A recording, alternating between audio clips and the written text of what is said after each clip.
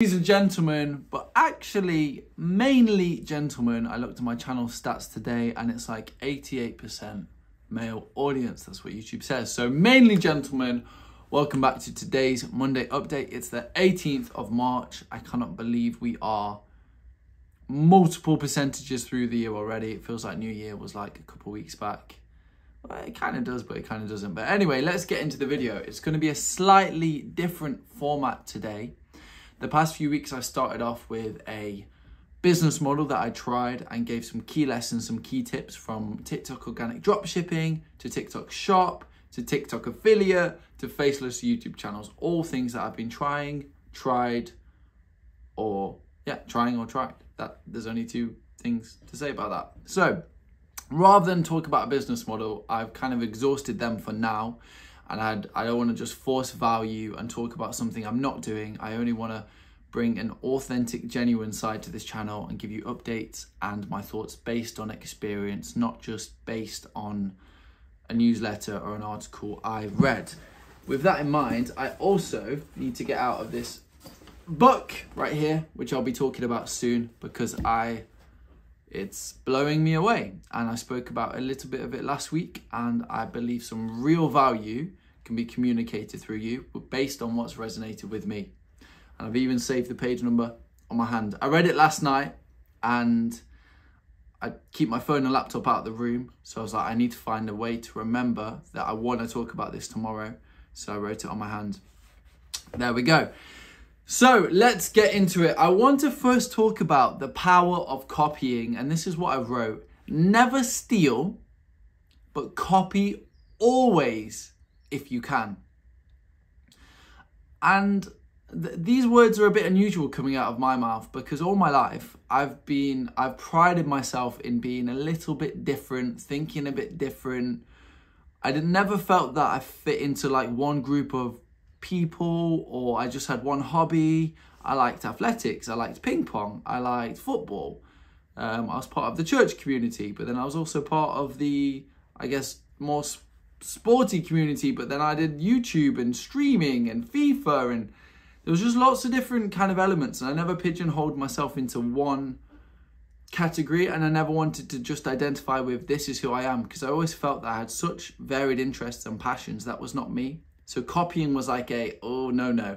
Or another example, I'd be writing my, I don't know, work at school, and the way I'd be covering up my work because I didn't want other people to copy me. I know that's a bit different, but I just had a thing about copying. But what I'm realizing time and time again, copying is so useful in business. It is so useful. Steve Jobs himself copied other people's ideas, but brought his passion for product design and beauty and innovation and simplicity to the forefront and really gave the customers what they wanted. So if that's not a reason to kind of convince you to think about copying and not reinventing the wheel, I don't know what is.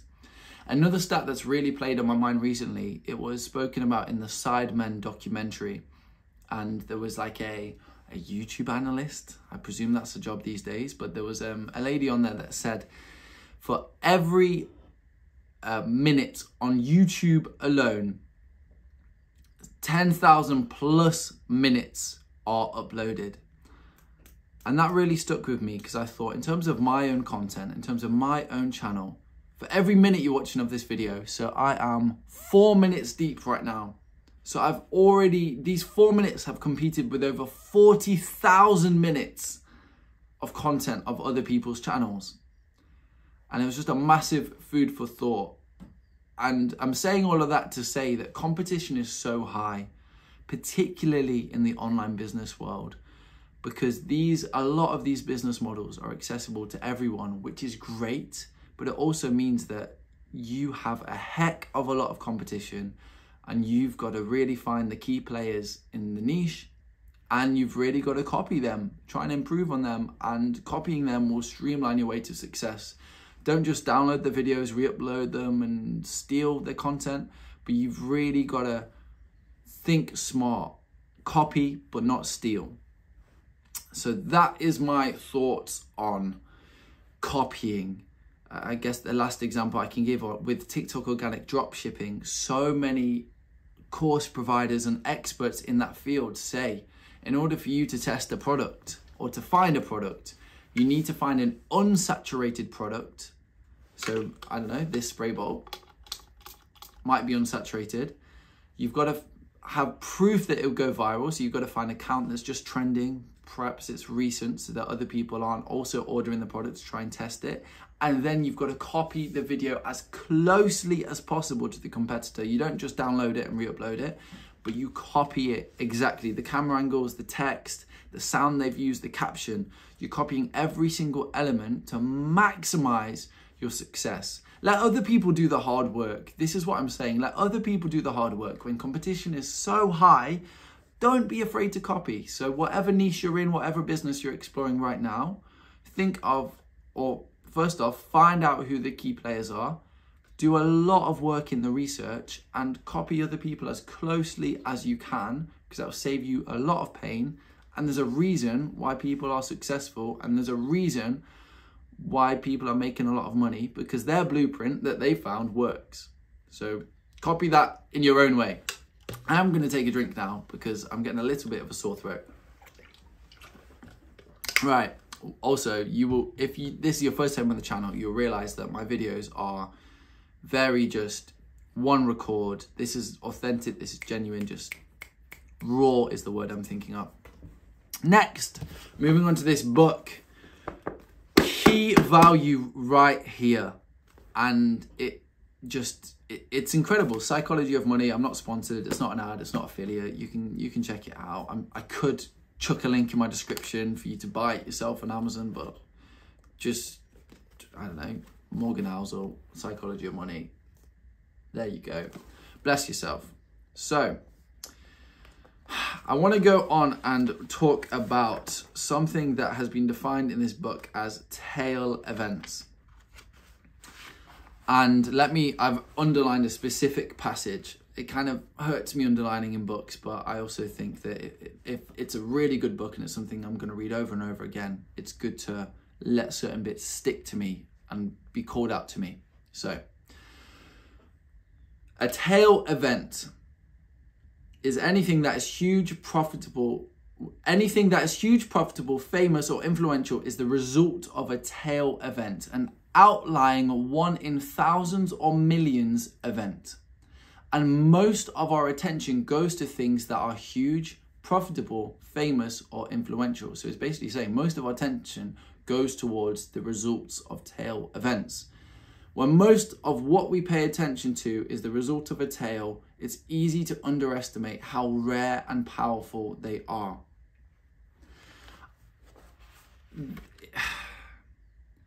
The best way I can kind of describe it is by using examples. So for example, Disney, Walt Disney, the whole kind of Disney empire, it wasn't doing too well. Where are we looking? Like 1930s, 1938, that is when things took off. Through Snow White, 83 minutes, that produced the tail event that gave Disney the recognition and the kind of the platform that they now have. That one film. You may think that everything they produced from then on, they had over, where does it say here, 400 cartoons. Nothing had taken off. Things were looking pretty desperate. Things were looking pretty dire. And then all of a sudden, it was that one cartoon, Snow White. And I'm saying all this to say that very, very, very frequently in business, those that have succeeded or are doing incredibly well have had one tail event that has brought in the majority of the kind of success, and that's what is attributed to. So Mr. Beast, for example, might be an outlier because every one of his videos gets 100 million plus views. However, there was one or two videos that was the tail event to produce that success. Airrack, if you're familiar with him, his tail event was doing a whole couch series with Logan Paul. He bought Logan Paul's couch for, was it like $13,000? And then like skydive with it and did crazy things with it. used someone else's platform to grow himself. Another example here is a art collector called Berg Gruen, and I believe he was German, but it was basically saying that he became one of the most successful art collectors in the world, not because he had like some type of genius for selecting amazing art pieces, but because he consistently bought tons and tons and tons of collections. 99% of what he owned was worth nothing, but the 1%, he had Picassos, he had, I'm not a massive like art guy, so if I don't get, he had like Monets and Matisses and Braques, if that's the thing. His collection was worth over like $1 billion, but he was no one really that special. He just had time in that niche, and he spread himself to maximize the outcome of a tail event. It also goes on to talk about angel investors and different ETFs. An ETF is like a collection of companies you can invest in. For example, the S&P 500, if you invest in that, it's a collection of like America's biggest 500 companies. And the idea is if you invest in that, you own a tiny slither of each of these 500 companies. And over time, it's proven to, on average, go up between, I think, 7 and 12%. So over time, it's kind of consistent gains, and you're just betting on all of them winning. But when you go into the actual results of what's driven the ETF to kind of grow in value, often at times it's the result of 5, 6, maybe 10 businesses going crazy during that period, which has offset the majority of businesses which have slumped a little bit. In this book, it gives the example of Apple and Amazon. And it says, I think it was 2020, I might be a little bit out, it might be 2017, those two numbers come to my mind, but it basically says that during 1 year, those two companies attributed to 13% of the overall S&P 500 companies' growth. That whole ETF was controlled, 13% of the growth was controlled by 2 companies. And within those companies themselves, for example, Amazon, it invents hundreds of products. A massive kind of laughing product people or failure that Amazon had was the Fire Phone. And they invested loads into the production of that phone. And it flopped. But Amazon, because they'd invested so much in so many different areas, they had Amazon Web Services, and what else did they have? Maybe like Audible, like successful acquisitions, Ringdoor. But do you know what I mean? Like, I need to slow down my talking. I'm saying, do you know what I mean? I'm not even finishing my own words. Because they had spread themselves so successfully, and because the tail events or where they had spread themselves, if the thing that they focused on had done well, the power that would have to lift the rest of the failures and mean that they meant kind of nothing or they were inconsequential was insane. So I'm speaking of all these big businesses, and you might feel a bit like, how does this kind of apply to me? But it's thinking of how I can copy other people to maximize my chance of a tail event happening, but then also how is the area I'm focusing on, is that tail event big enough to more than offset all the other failures? So I have identified myself several times in here as the failing entrepreneur. I believe when I'm highly successful as valued in terms of money down the line, I'll still be the failing entrepreneur, because the whole thing with me is I want to fail time and time and time again to maximize the outcome of a tail event happening in my life. And that's exactly what Amazon did with the Fire Phone. They failed.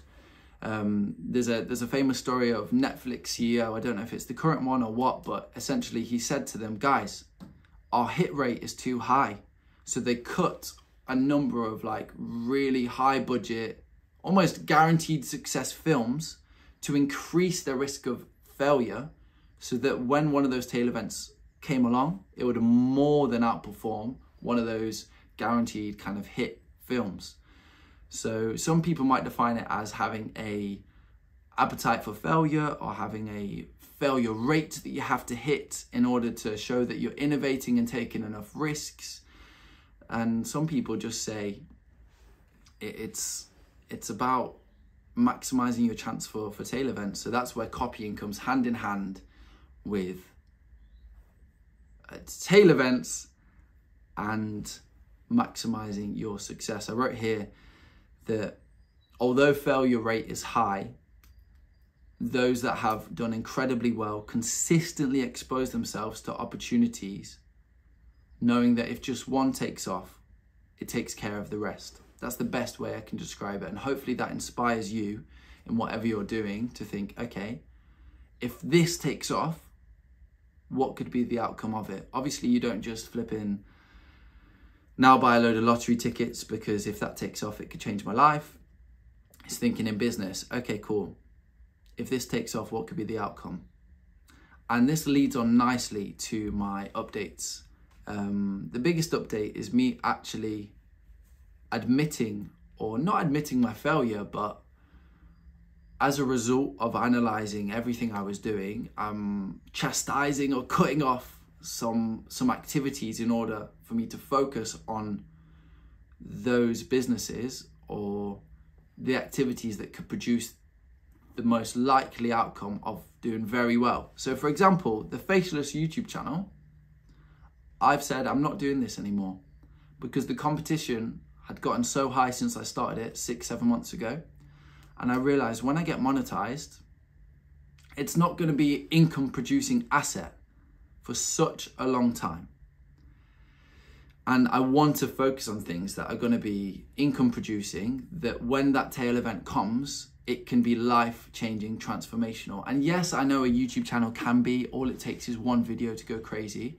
But when the competition is that high, and I don't believe I'm reinventing the niche or leading it in any way, shape or form, I knew deep down, despite having gained over 1,000 subscribers in 6 months and having 50,000 plus views, it was just going to be a slow burner forever because competition was so high. So I thought, this isn't worth it for me.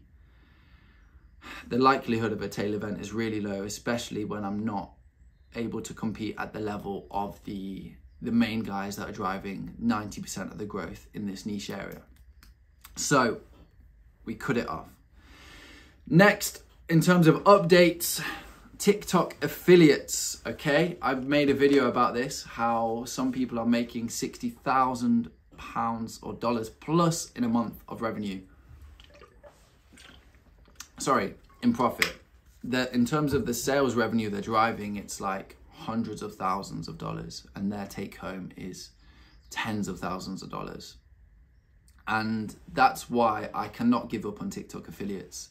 I slowed down a little last week, but I put in some time to really rethink my strategies, because the products that I was promoting or trying to get affiliate income from had already gone viral. So the competition was too high. There's a theme here.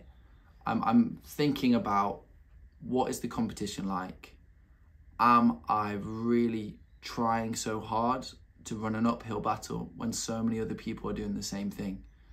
So it's particularly in TikTok affiliates, I'm thinking, okay, TikTok is only going to promote the videos that are converting. And if I'm competing, with 1,000 other people that are all trying to sell this product because it's gone viral, then it's probably not the best outcome for me, particularly whilst my TikTok account doesn't have hundreds of thousands of followers and I don't get that head start in terms of video views and sales in order for my own product videos to go viral.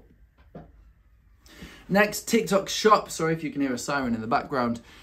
TikTok Shop is a constant burner. I'm constantly, just every day, spending an hour or so uploading new products to the store, creating TikTok videos, and we're gradually building a little bit of momentum. It's not been successful so far. I am happy to let it tick over, although I am aware I could probably pivot in terms of my product and what I'm selling and test something that's more likely to go viral, test a product that creators would actually love to promote themselves, rather than the products I'm testing are like art prints for the wall. And even if I send a sample to a creator, they still have to buy a frame, or they still have to like put it onto their wall at the very least in order to promote it. So I think I need to pivot a little bit in that area. but I'm almost happy enough with it ticking over. But whilst I'm speaking right now, I know that's not the right attitude. That's not going to get me success. That's just going to get me mediocre results. So I need to pivot in that area, but I've got to give you an update of that. I'm still doing it. It's still ongoing. Also, working with the property developers has got off to a good start. I'm helping them with content to try and grow the community and start my property investment journey myself too, which I will keep you guys updated on for sure, 100%. And it's a really interesting process because I'm working with 2 other individuals, and we've just been kind of defining roles, defining business goals, sorting out teething issues. But I am genuinely excited for growth. I'm excited for the impact it will have and how we can help so many other people through the mentorship and the business.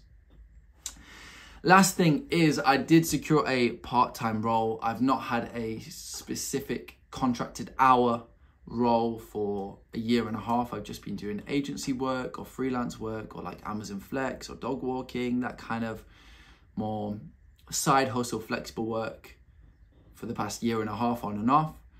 But from Easter time, just to give that financial security and that financial backbone whilst I'm growing everything else, that's something I'll be taking on after the Easter break. So I guess we're going into April then. So in my head, I kind of have a few weeks now to really make the most of this full time. It would be amazing if the results of the next weeks could give me that tail event that means I don't actually have to start this part-time role. But we'll keep trying, we'll keep moving, we'll keep going. And yeah, in terms of like defined updates and what's going on, that is it. Every video on a Monday, I just want to give updates, I want to give thoughts and feelings and any value that I believe. So at the beginning, today we gave a slightly different format, but I really enjoyed kind of talking about this book. Although it was a little bit messy and not edited and semi-scripted, I hope it gave you some value. I never really ask for likes or comments, but if you've watched this and you think, okay, I got some value from it, it'll be helpful to me to understand. I can obviously see it in terms of retention and in the stats, whether you liked it, because I can see whether you've continued watching the video, etc. But a like would be helpful just to understand if this has been good and helpful.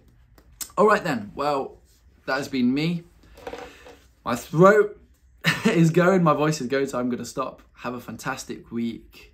Make sure to follow my journey on the Instagram because we do more or less daily updates on there and provide further value to kind of help you. And also just connect with me. Like if you're on this journey and you're following these videos and you just want someone to connect with in this space, we can support one another. Drop me a message, let's reach out and maximize our chances of tail events happening. Come on. Don't steal, but copy.